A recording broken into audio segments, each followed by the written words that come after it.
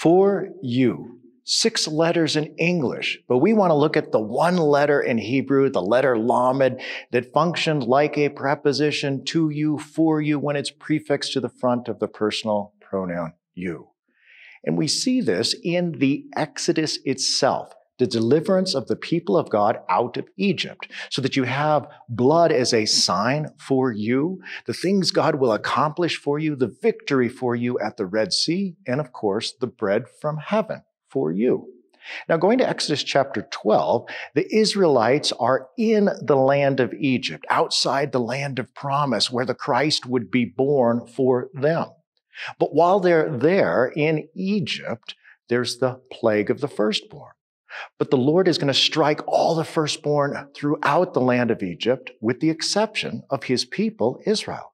He gives to them a sign. He says, the blood of the Paschal lamb will be a sign for you.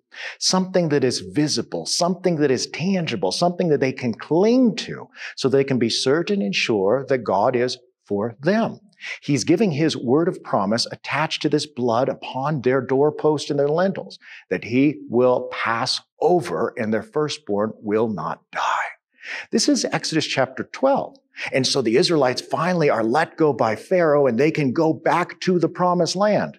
But once you get to Exodus chapter 14, the people are concerned.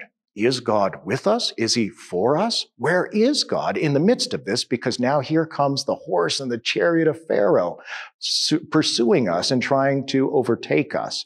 And here in Exodus chapter 14, Moses gives them that word of assurance, the word from God, that he says, wait and see. You will see the salvation of God.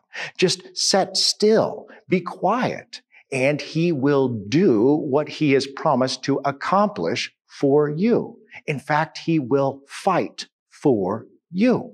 That's Exodus chapter 14. In Exodus chapter 15, they have the victory song of how Yahweh graciously and gloriously triumphed by throwing the horse and the chariot into the sea. That Yahweh has become their strength and their song and their salvation. But just one chapter later, in chapter 16, they say, well, it would have been better if we would have been in the land of Egypt without the promise of God for us. And so in chapter 16, they start to say, we wish we had meat to eat. We wish that we had bread like in Egypt. Yahweh has taken us because he's not for us. He's against us. In fact, he's going to murder us.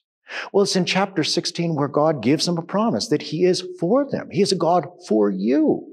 And so Moses gives them the promise and the assurance of the manna, the bread from heaven for you, so that you can be sure that God is with us and he is for us. And he gives the gift of manna. And they say, what is this?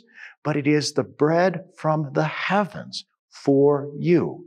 So that God assures them with something visible, something tangible with his promise that he is with them and he is for them. Thanks for watching Higher Things video shorts. Remember to like, subscribe for notifications, and donate to support Higher Things at higherthings.org/giving. If you like this video, check out our website, higherthings.org, and check out more content from Higher Things.